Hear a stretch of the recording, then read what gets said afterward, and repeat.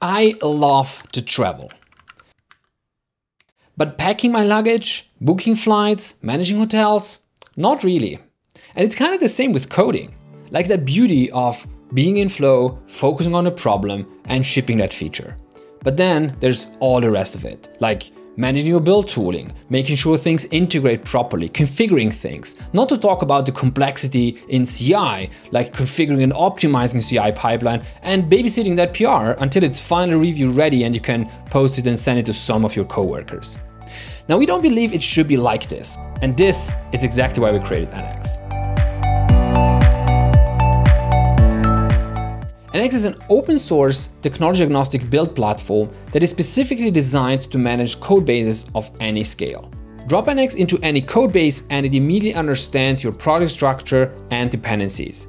When you run tasks, NX automatically handles the execution order, caching, and shows output in a clean, dedicated NX terminal UI. Your AI assistant also gets full workspace context through the NX MCP Server, making it a truly useful peer programmer. And in CI, NX Cloud integrates with your existing CI provider to keep builds fast and scalable, and it even auto-fixes failed PRs with self-healing CI. Sounds interesting? Let's dive in. NX is written in a modular fashion where each individual part can be applied incrementally as needed, and also depending on where you currently are in the development lifecycle. So let's start with the NX core. NX core is written in Rust and is technology independent. Its responsibility is to provide the base features for efficiently running tasks, for caching in terms of speed, for workspace analysis, and it also has a dedicated terminal UI. So here, for instance, I have an npm workspace configured with apps and packages. I have generated a VCLI project, and I have a bunch of packages here in this packages folder. Now I can run NX init in this workspace, and it would automatically initialize NX. What I'll get is an NX package in the package.json and also an NX JSON, which contains some NX specific configuration, such as defining here the build task pipeline or defining which tasks are cacheable and which are not. So by having installed NX in the workspace, it immediately also understands the workspace structure. And we can even visualize that by running NX graph. This is a visual representation of how our different projects relate to each other, and NX leverages that information to optimize its operations. For instance, when running tasks. So when it comes to running tasks, NX by default just leverages whatever you have in your package.json scripts. Such as if we want to run the build for our shop application, we would just go and run NX build shop. Now you can use the fully qualified name, but you don't have to. First of all, it opened up the terminal UI from NX to visualize the outcome, where you have on the left-hand side the different tasks that have been run, and on the right-hand side you see the logs for each of these tasks. But also, NX first ran the build of the packages UI, because shop depends on it. So with this, you might be good to go. You have fast task running, you have caching built in, and also the workspace analysis. But we can actually elevate the experience even further with so-called NX plugins. Now, NX plugins are optional add-ons on top of the NX core. They are basically NPM packages designed for a specific technology, like for instance React, Angular or Node, but also Playwright or even Java. The goal is to abstract away low-level configuration and then also provide utilities such as code generation or migrations for easy upgrading to the next version. Let's also pull in NX Console, which is an editor extension for VS Code, IntelliJ, and Cursor, which nicely pairs with NX plugins, but also provides other DX improvements for NX workspaces. In our specific workspace, for instance, we can install the NX Vite plugin by using the NX add command. And once we have that installed, we could go ahead and remove all the manually defined package.json scripts. Now you might be wondering, like, why would I even want to do that? Well, again, remember the packing your luggage, booking your flights. It's all about these configs, which you shouldn't necessarily have to deal with. Stick with me for a second.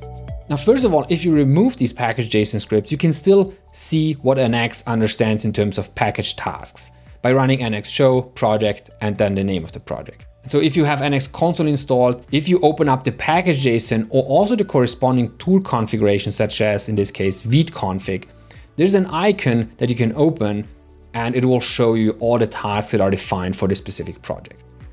Now let's open up, for instance, the build configuration, which you can see just runs Vite build underneath. but it also comes with a bunch of different configurations out of the box. So for instance, it defines external dependencies, such as the Vite package that invalidates the cache, but also defines the output directory where the cache will be placed. And most importantly, if I, for instance, enhance the Vite config by adding an output directory, and I change that to some different location, you can see how it automatically reflects that in the actual task that is being run. And this is crucial because now you don't manage things in multiple places, but you just change it in the actual tool, which in this case is Vite. You change the output directory and NX automatically picks it up and makes sure the output directory is correct. And since the core of NX is technology agnostic and we have a Java Gradle plugin, this even works for Java workspaces. So here, for instance, I have a Spring demo that I built and added NX to it, so you can see the build Gradle file. And so you can just run NX build.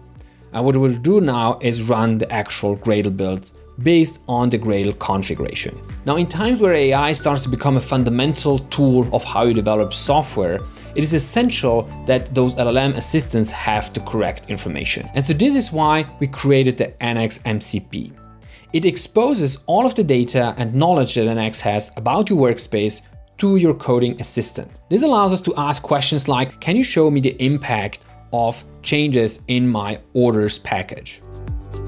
It is able to figure out via the NX MCP what the relationship is of orders with other packages in the workspace, and also visualize that via the NX Graph tool directly in your editor. All right, we're now all set up locally, but what about CI? That's when things usually start to get messy, like having to babysit that PR, rerunning the failed tests, waiting for that flaky test to finally pass. There's a lot of wasted time there. And this is what I call time to green. The moment until your PR is finally ready for review. And if you're now, whatever CI, I don't really care about that. What if I told you there's even a way to automatically fix your broken PR? Now, when it comes to CI, NX directly integrates with NX Cloud, which provides a series of features that help you reduce the time to green. First of all, things like AI-powered self-healing, which automatically fixes your PRs, but also purely on the speed of your CI runs that come with remote caching or distributed task execution. And speaking about self-healing CI, if you now make a mistake in one of your PRs and you push them up to GitHub, you will see an NX Cloud comment come in, identify the problem, and elaborate a new fix for that broken PR. Now you can directly either view the fix in your comment on GitHub, but more importantly is, while you work in your IDE, you will get a notification with NX Console, which will allow you to show the fix, inspect whether it's correct or not, and if this is valid, you can go and apply the fix, either locally in your workspace or applying the fix directly on your PR. And so going back on GitHub, you will see the new commit that has directly been submitted by NX Cloud. So this eliminates a lot of the wasted time where you don't even realize CI failed. You keep working, self-healing fixes the problem and notifies you in the editor. But when you scale up, there's another challenge: build times. And this is where remote caching and distribution of tasks across multiple machines really provides benefits. So to enable it on our workspace, all we need to do is add that NX Cloud Start CI run and instruct it on how many machines we want to distribute our tasks. And so if you push this up on our PR, CI will kick in and you can see how the NX replay, which is the remote cache, already predisposes whatever has ran before. And then in the center, you can see the NX agents that starts processing multiple tasks in parallel across the 3 agents that we have defined. So NX is like your personal travel assistant. It helps you navigate your local workspace.